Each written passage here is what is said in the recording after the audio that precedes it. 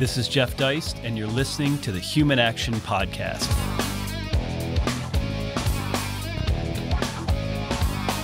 Ladies and gentlemen, welcome back once again to the Human Action Podcast. Very pleased to be joined by a special guest, a friend of mine, Hunter Hastings, who lives in my one-time hometown of San Diego, California, and who is someone who has been involved for many, many years, both in entrepreneurship and in marketing, as an executive working for big brands that you've heard of, like Coke and Procter and Gamble and Kraft and that sort of thing.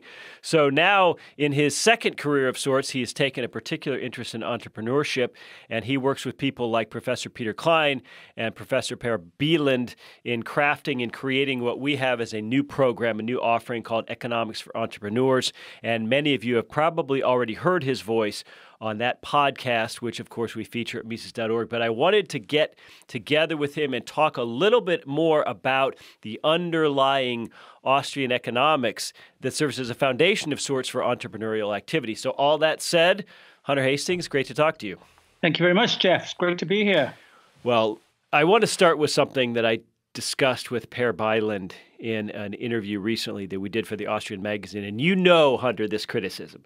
This criticism comes from people like Nassim Taleb, who say business schools and economics departments can't really teach business acumen. They can't teach entrepreneurship. You've either got it or you don't. So I wanted to get your thoughts on that for starters. Well, I break that down, Jeff, into three components. One is there's a process of entrepreneurship, and that can be taught. And the problem is that most business schools and most teachers of entrepreneurship get it backwards. And that's captured a lot in this idea of product market fit, which is a perfect illustration of getting the process backwards, developing a product or a service, and then figuring out how it fits into the marketplace. And the opposite is the right process, which is understand customers or consumers, understand the market that they make up, identify some need or opportunity which is unmet, and then design your product and service to fit into that space in the marketplace. So product market fit and most business school teaching about entrepreneurship is backwards. And we can teach the right process. And we've had guests on our show talk about that. Kurt Carlson from a couple of weeks ago is a great example of teaching that. So you can teach the process. You can show people that. You can give them case studies and case histories. The second component is tools and tactics. And you can teach some of that.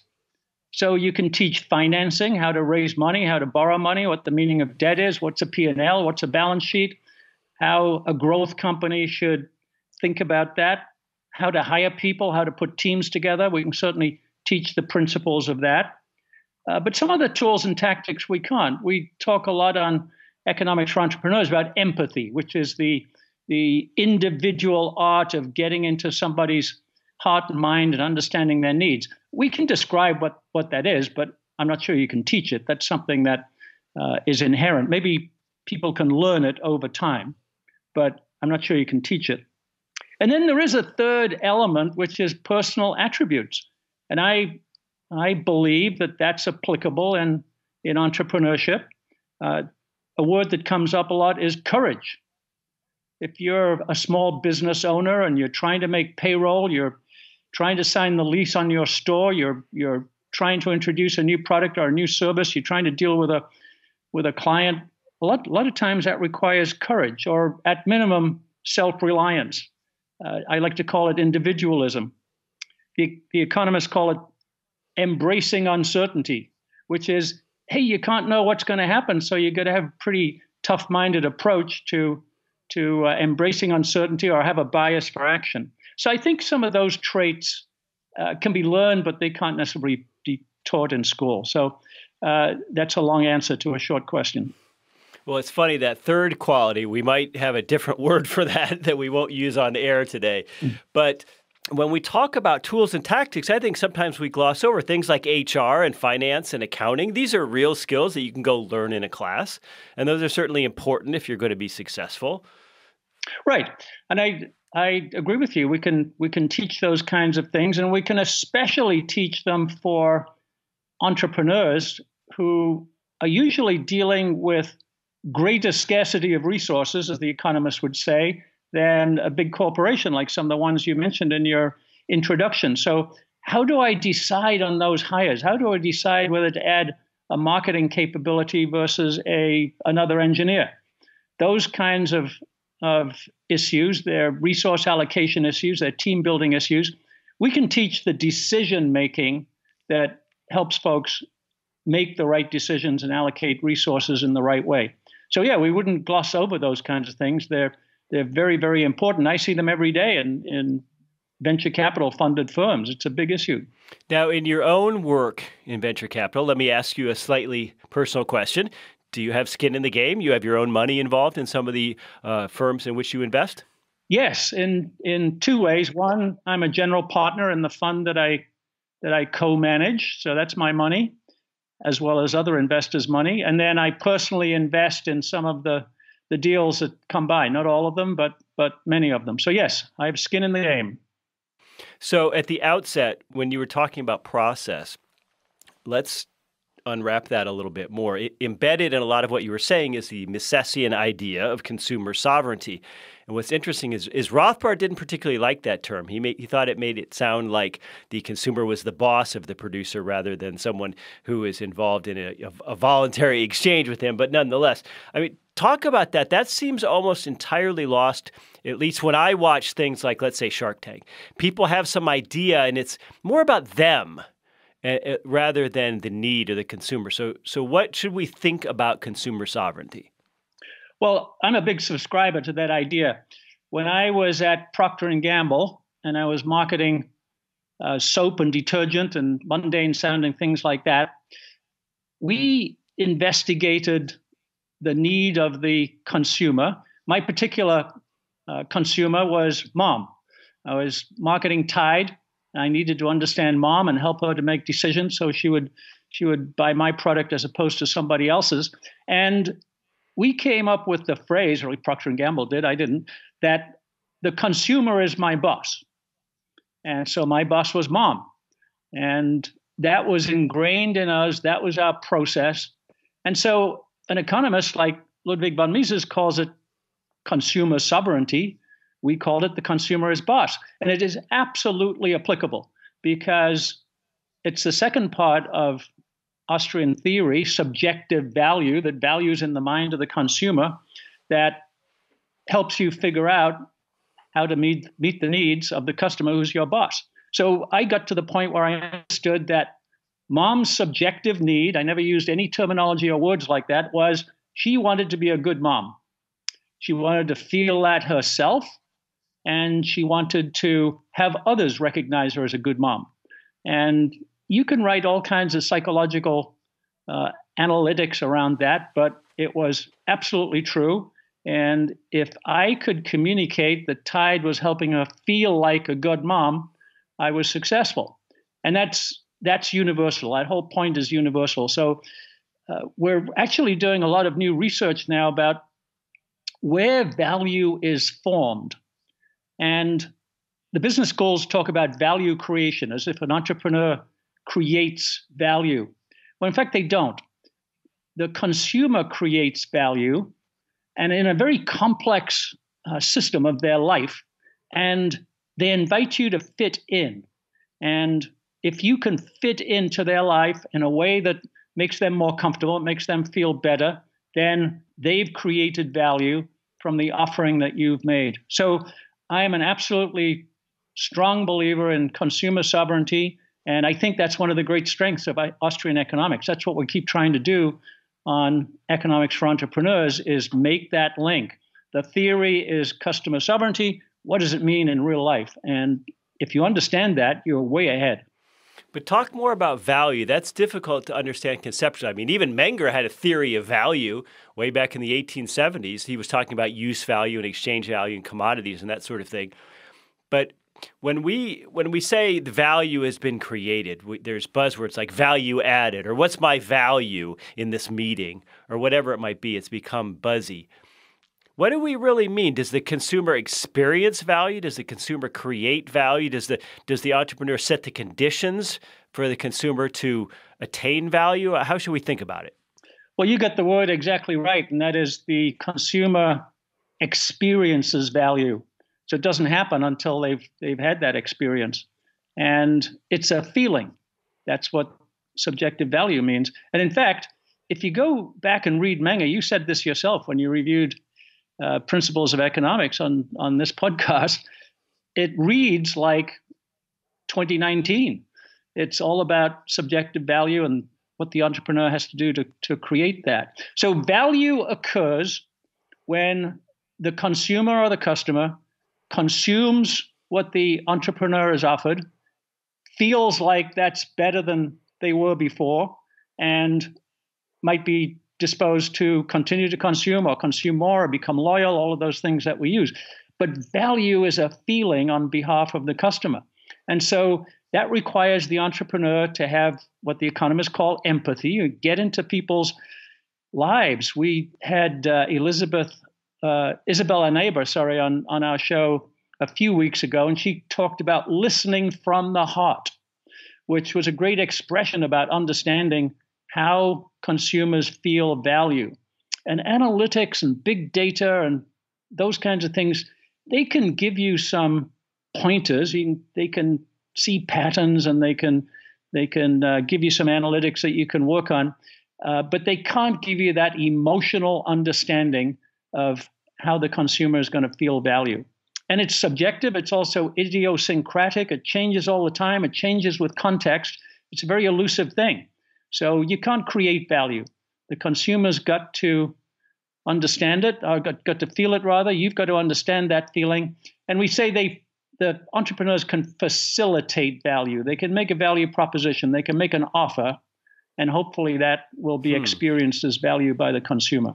So it's a very humbling thought, and that's one of the ideas that Mises had in Human Action. It's a humble idea. Well, it is humbling, but I want to think more about this, facilitating the process for which you, and values of feeling. That doesn't sound very econish. And I don't really like behavioral economics, and the idea that something's a feeling. Let me give you an example. I don't know if people know this, but suede is generally very expensive. And now you can get what they call ultra suede. You can get it in a sport coat, for example, that's made of some kind of newfangled high-tech polyester that has a look and feel and that sort of sheen of suede. And I happen to have a suede sport coat that I really like.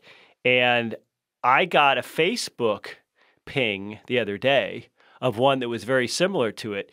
And I had sort of a strange visceral reaction. I mean, I'm not a big shopper or consumer type. That's pretty amazing, because that's not even a human entrepreneur at that point. That's an algorithm, although a human built it somehow. So they got to me. I didn't buy it, by the way, but they got to me. So is that it? I mean, that feeling that I might value that ultra suede sport coat more than whatever the price was? Well, there are two parts to what you just described, and entrepreneurs have to combine those two things. One is technical knowledge.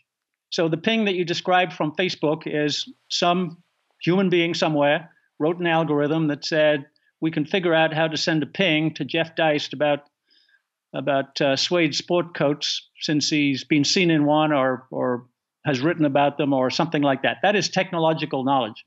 The second part of that is human knowledge. And the AI that sent you the ping has no idea how you feel. And so it can attempt to write some words that might elicit some expressions of feeling from you. That's a kind of semantic analysis it can do. But you have to have the feeling that, boy, this new suede sport coat will make me feel better than the old suede sport coat. And you're creating that value. That's Jeff Deist doing that, not the AI. So the two go together, the technological component and the human component. But the human component is all subjective, all human. But if that's where the value lies, and it's on the consumer side of things, and the consumer is sort of creating it, isn't that bad news for the labor theory of value? I mean, Marxists looked at things in terms of how much time they took, how many people, the cost of the inputs. And so Isn't an entrepreneurial mindset almost by definition contra Marxism? Oh, absolutely. No one equates cost with value anymore. So creating value is entirely it's a conceptual idea. It's a theoretical idea. You can't measure it. You know that Rothbard's famous about that. You can't measure in utils or anything like that. You can't measure value. There's a proxy for it, which is price. Somebody might pay a certain price, but why does somebody pay $260,000 for the new Ferrari Roma as opposed to $35,000 for a Ford? There's lots of reasons why, most of them emotional, and the cost has relatively little to do with it. So you can't even relate those two concepts today, cost and value. They're just not related. They're not in the same field. But do you think that's true? Do you think we really have defeated the concept of the cost theory of value or the labor theory of value? Or is that just in our circles where we think we've defeated it? Well, you're talking about circles of economists. I'm trying to talk about circles of entrepreneurs. So, okay. Yes, theoretically, it's totally defeated, but that's not our concern. Our concern is thinking about entrepreneurs. How can they create value? And the second step is I've got to organize costs so that my cost is lower than value. It might be by a lot or it might be by a little. And so, again, going back to my training when I was in the big corporations, the business schools used to teach cost-based pricing. So figure out the cost of your ingredients, add 40%, and that's the price to the consumer. Well, I found out quickly it's the wrong way around. Again, it's backwards.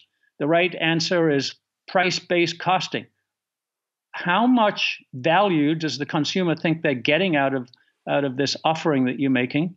What's the price they will pay for that value? That's the proxy. Now organize your resources so that your cost is less than the price the consumer will pay, and that's called profit. So even cost-based pricing is the wrong way around. It's price-based costing. And Per Byland talks about this with respect to iPhones. He says, what's the next iPhone 10 or 11 or whatever number we're on? What's it going to cost? People immediately begin to talk about components and how much development time Apple has into it and everything. And that's really irrelevant, isn't it? I mean, it's going to cost what the market will bear. But I want to add to that. I want you to respond to this. Is cost does come into play. In other words, if the realities of payroll costs and materials costs become too high and the market simply won't pay, then a product might go away. So cost does play a role. Well, that's back to customer sovereignty again. The customer decides what the price is in the marketplace. And if you can't control your costs as an entrepreneur to keep them below that price, you don't make a profit, then you can't continue. So in that sense, cost is a responsibility of the entrepreneur that they might get wrong.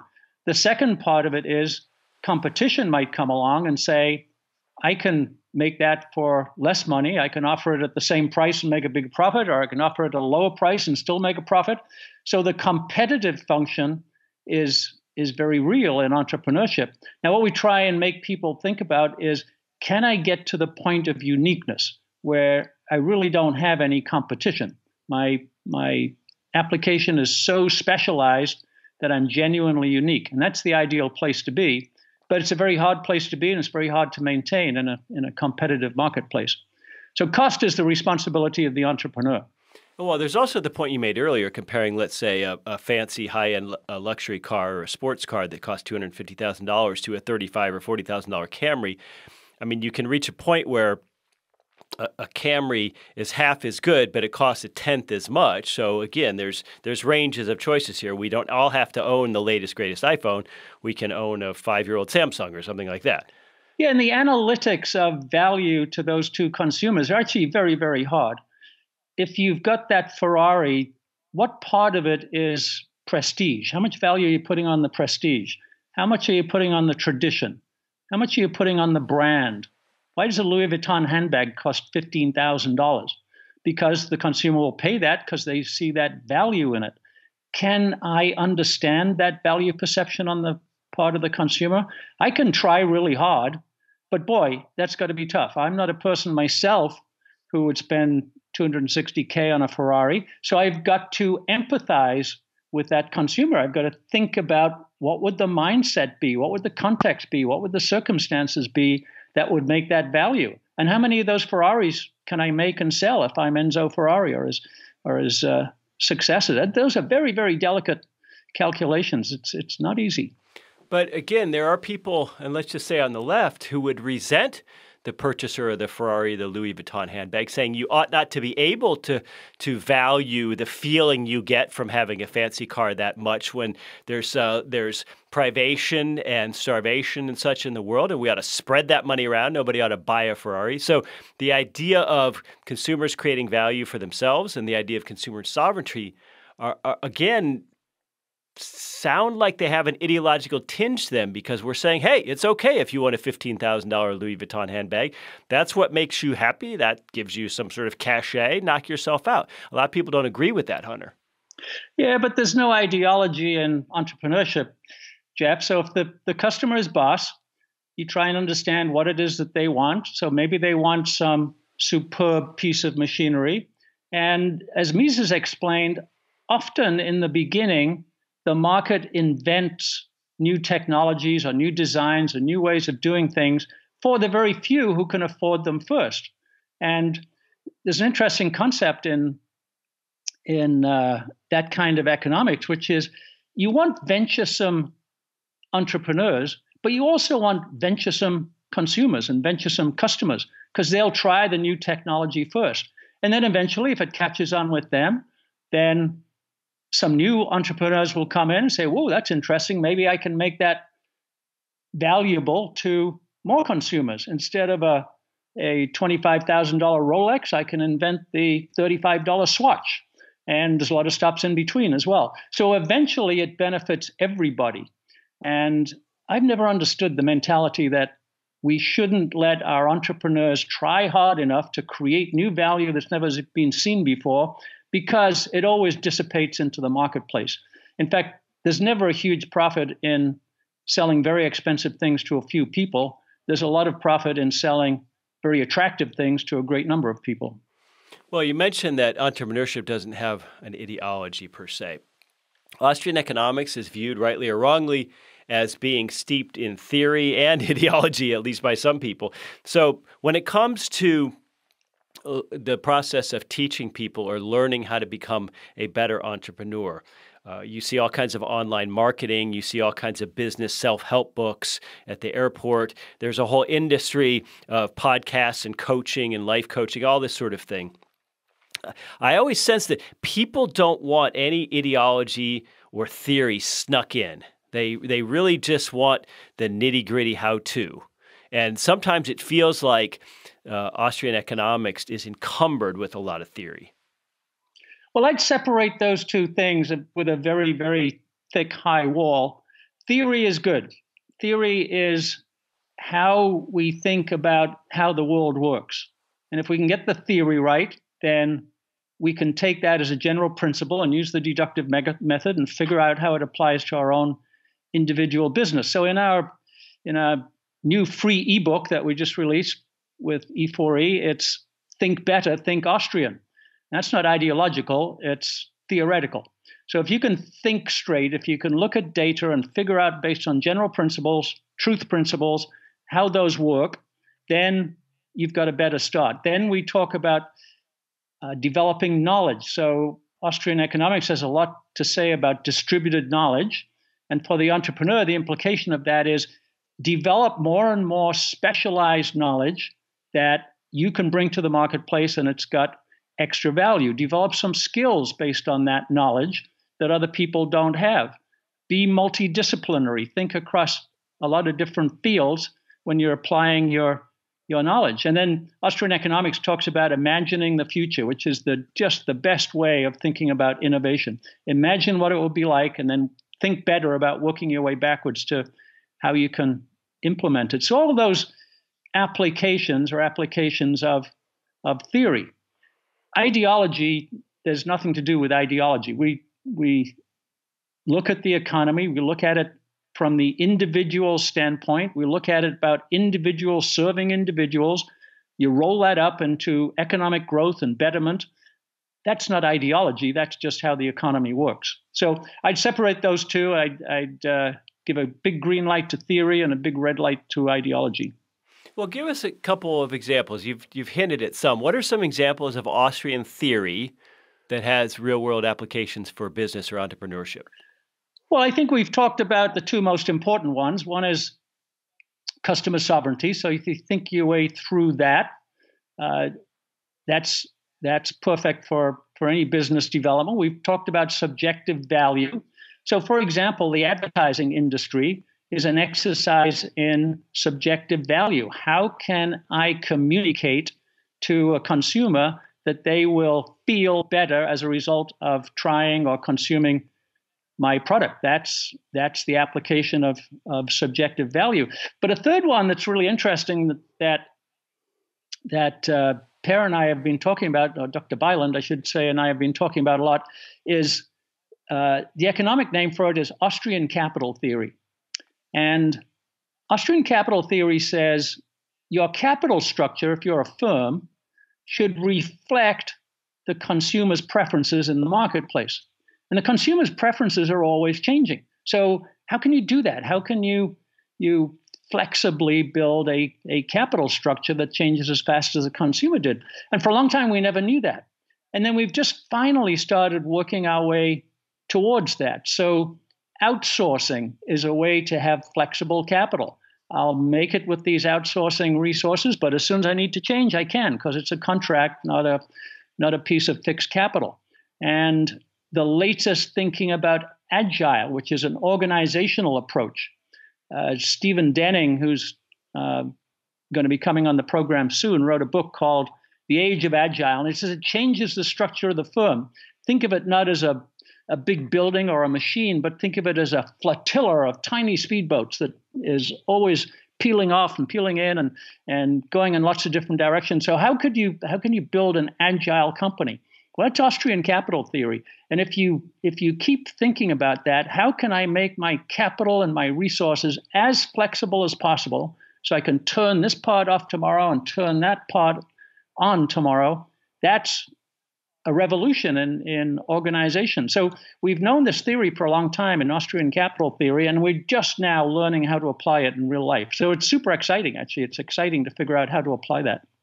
Well, one example I recall you pointing out to me is something like Uber, where they've built this company based on an app and an algorithm, and they've got all these vehicles in play, and they don't own them. Their fleets were sitting out there already in people's garages, and they don't employ the drivers, and they don't have to go out and find the customers. The whole thing was not only highly decentralized, but it just represents a new kind of company where it doesn't have to own physically all of the resources that go into the service it provides. Yeah, exactly. So Uber is a very as you say, decentralized and agile company, and the idea that the benefit, the value to the consumer comes a lot through the app, through the software. Somebody was telling me the other day that one of the great values that has appeared in research is that little algorithmic visual of the car getting closer and closer to you. So all the idea of waiting for a cab and you don't know whether it's coming, you don't know whether it's yours, and you don't know whether someone's going to push you out of the way, it's all replaced by that knowledge that is represented by the visual algorithm of the little car approaching. The capital is, as you say, owned by others, owned by the drivers and dispersed all the way through the city or the country. So yeah, it's a great example. Another great example, I think, is Amazon. And in Jeff Bezos's 7 principles of running out Amazon, maybe it's up to 13 now, maybe I'm not up to date. But anyway, one of them is customer obsession. And that's his way of saying Austrian customer sovereignty theory. So if you always think about the customer, if you're always obsessed about what the customer wants, then you're always going to make the right decisions. You're going to allocate resources in the right way. You're going to build your apps in the right way. And Amazon now is basically infrastructure. So there are third-party sellers on Amazon. There are people who are not employed by Amazon driving trucks and delivering your stuff. It's a very decentralized operation from a capital standpoint, but it's highly, highly focused on the customer to an obsessive point of view. So I think that's another good modern example. But this has actually radically changed the structure of production itself, right? I mean, Austrian capital theory goes to the structure of production, how long it is, and how roundabout it is. But here we have resources that were lying fallow, for example, in the case of Uber, in people's garages, and now they're being put to use, albeit owned by someone else. So this really changes things, doesn't it? If we think of companies as highly decentralized versus the old IBM or Ford Motor Company that was sort of a hub and spoke and everything went through corporate at the top. Well, it's still very helpful to think about the production chain in the way that Menger did, with higher orders of goods and lower orders of goods, and they're all connected through a chain of production. And the value of each one of those components, no matter where it is determined by how much value is created by the customer. So you continue to think like that. The difference is you don't have to own it. So you can build your supply chain from Alibaba in China and bring it to the US on some transportation company that's providing a service and you don't own. And then they'll get it to a third-party warehouse or the Amazon warehouse. You don't have to arrange that. Somebody else will. Then Amazon will deliver it. And you've just got to focus on the value component of telling the customer that your product is available, what price you would like for it, and what its features and benefits are. So yes, it's changed the ownership of the capital, but no, it hasn't changed the idea of thinking through the production chain from higher order to lower order. But it focuses the entrepreneur on what do I do best? What do I do best is facilitate value for the customer with my website on Amazon, with my communication on Amazon, on my own website. And I don't do what I'm least able to do, which is build the original capital. So actually, it's a fabulous world for entrepreneurship now because it's so flexible, it's so dynamic. It's a great time to be an entrepreneur. Well, let's talk about the entrepreneur as an individual. This isn't always just some rich kid. This isn't always just somebody who lucked into a business. And this also isn't someone who's fungible. They aren't just an input, a widget that you can swap out with another human. The entrepreneur has a very special role to play. Obviously, Mises, Kerzner talked at length about this. So talk more about that. Do other schools of economics really understand the role of the entrepreneur? And if not, what is their conception of the firm? Is it flawed? Well, I break down the concept of the entrepreneur in two ways. The economic model, which, as you rightly say, is the entrepreneur's role in the economic system, in the beneficent economy. And that role is making the lives of others better. And that's pure economics. That's what entrepreneurs do. And economists call it rearranging the factors of production. I'll find the need and I'll rearrange the factors of production, which means you invent something or you start up something, or you're a marketer, you're an engineer, you're an innovator. You can be an intrapreneur or an entrepreneur. If you're an entrepreneur, you try to do that by making a profit. So that whole role of the entrepreneur, that exists in Austrian theory. It doesn't exist in mainstream theory, because the mainstream looks at aggregates and mathematical equations, and there's none of the emotion and subjectivity that we have in Austrian economics. So yes, that part of it is an Austrian economics monopoly, if you like. Nobody else thinks that way. But then individually, the way I think about being an entrepreneur is being the best node you can be in the network that you choose to join. So we just described the entrepreneur who sells on Amazon and what that network looks like when you assemble it. And you can certainly do that, and you can play the best role and leave the other roles to others. But you can do that if you're working for a company. You can be on an entrepreneurial team trying to create value for customers. You can do it as part of a small firm. You can do it as part of a group or a team. And your job is to assemble that specialized knowledge that we talked about and apply that specialized knowledge in network interaction with other people. So again, to quote The Age of Agile, you call it the law of the network. connecting yourself in a network in a way that produces value for customers and consumers. I don't think other economics talk about that. It's the theory of the firm is just not developed in mainstream economics. They think of it as the components of a market structure. So if there's a monopoly, there's one firm. There's an oligopoly, there's a few. And if there's perfect competition, there's an infinite number, presumably. But they don't actually think about people and acts of entrepreneurship and making lives better and facilitating value. That's got nothing to do with mainstream economics. Well, I think we should point out that even if you're not in an entrepreneurial situation per se, let's say you're just an employee at a large company, there are all kinds of entrepreneurial things you can do within any environment to sort of sell yourself or learn more or market yourself or build up or develop within a firm. So you don't have to actually be starting a business of your own necessarily to think and act entrepreneurially. No, absolutely not, Jeff. Firstly, always focus on the customer. Always think of the customer first. And modern thinking about the theory of the firm from a business standpoint, rather than a textbook standpoint, is everybody serves the customer. You've got to think about, what am I doing that helps my customer feel better, have more convenience, experience more value? Even if you're an accountant in the cost department, try and think that way. Second, collaboration is a big part of entrepreneurship. So find out how you can work on teams. How can you contribute?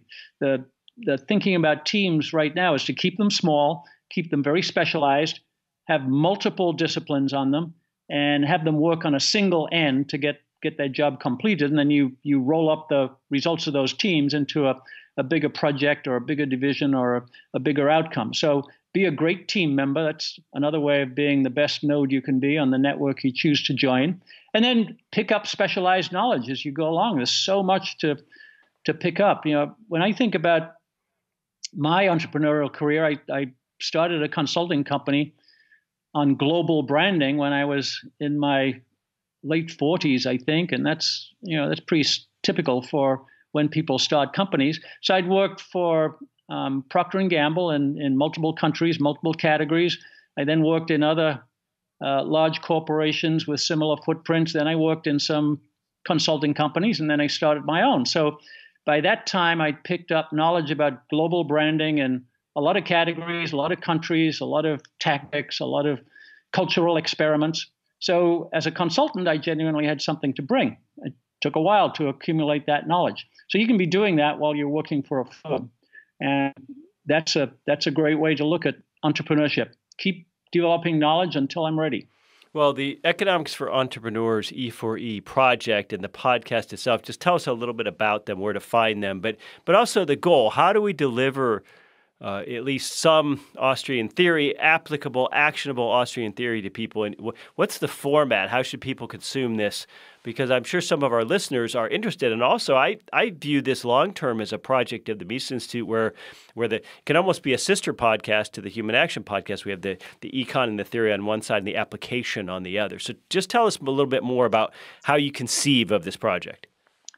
Well, you're right, Jeff. It's a long-term project, which the Mises Institute has funded and authorized, and it's an exploration of how we can apply Austrian economics in business. And why should we do that? Well, we're trying to help people. We're trying to help people become better entrepreneurs, but actually it's broader than that.